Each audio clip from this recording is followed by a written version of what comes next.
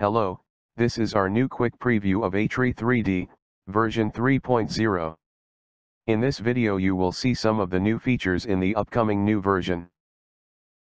If you are a new user you can explore and watch all previous videos for the tool on our YouTube channel. Let's start with what's new in the ATree3D parameters window. Now this window is resizable and you can use it in multi-column layout or a single column layout. You can close any of the rollouts that you are not using. Or you can use it in default configuration as in the previous versions. Let's continue with the user interface improvements when building a model. We have new manipulators for position, rotation, scale, and radius. In the previous versions, to set the position of any of these controls you have to select the control point, then select the move tool and then move the point to a desired position. Now it's much easier to set the position in any of move, rotate or select object mode. To create a new control point, hold Shift key and drag any existing manipulator. This will create the new position point. Hold Shift and drag, release mouse button and you have a new control point. If you want to delete a control point, just move it aside and release the mouse button.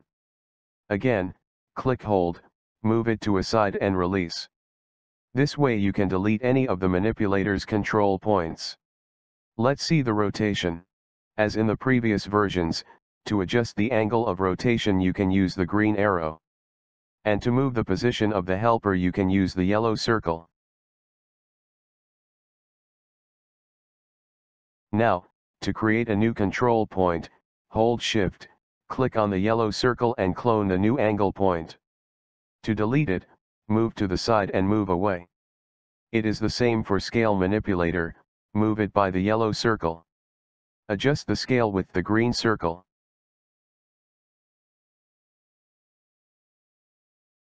To create a new scale point, hold Shift and drag. That's it. A lot easier than before. To adjust the radius of a branch or trunk level, use the yellow lines to set the position. Use Shift drag to copy and create as many copies as you want. And to adjust the radius, move the green circle like this. If you don't like the result, just move it away.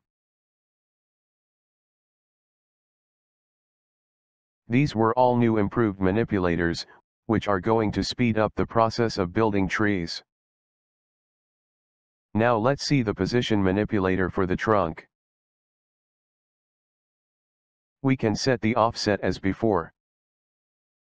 If we have more than one trunk, we can set the offset for all trunks at the same time.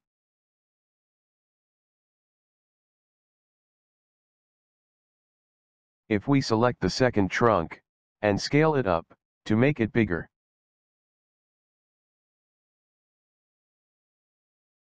With second trunk selected, we can adjust the position of the first and the second in the same time. Similar to the previous versions, you can use Modify panel, to enter and set any of the manipulator's values. You can adjust the position P1, for the first trunk. Set it to 0. By selecting P2 for the second trunk, you can set offset X to 0 and offset Y to 300. You can work like this with all manipulator types. Now let's see the new parameters that you will be able to use in the new version of ATree3D. We have new distance parameter for branches and trunk levels. Now it's possible to set not only the count but also the distance. To do that, just set count to 0 and then adjust the distance. This way when the size of trunks and branches varies a lot, you can set the correct count for more realistic appearance.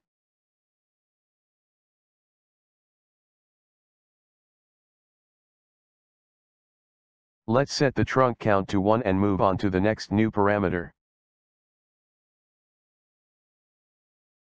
For the trunks and branches you can set the sides count not only to minimum of 3, but to a value of 2. Or even 1. This could be used for a very low poly models. The other new parameters are angle, twist, and R-fix. You can set the angle and twist to bigger than 0 values to achieve different and more interesting shapes.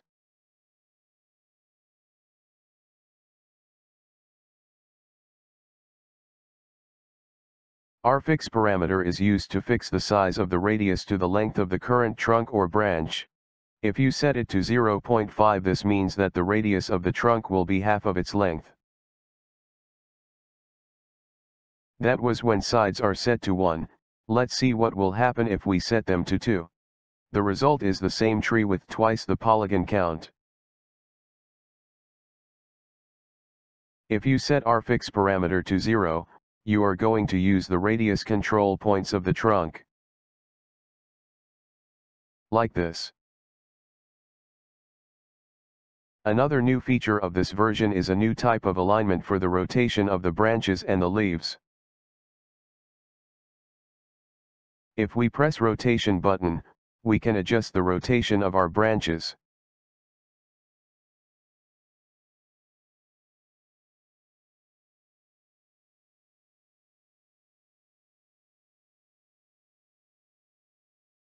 The result of this new alignment in many cases will be a more realistic tree.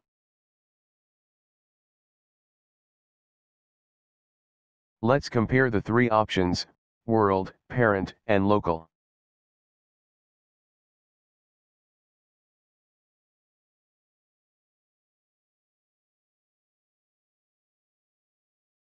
Local alignment is very useful for the rotation of the leaves. If we select the level of the leaves and want to adjust the rotation, we can set the orientation to local. This way leaves will look a lot more interesting. Let's compare them with default value world. This is the world rotation. For the second tree we will change the rotation alignment for the leaves. To do that you can also directly select the helper that modifies this tree. And set the alignment of rotation to local.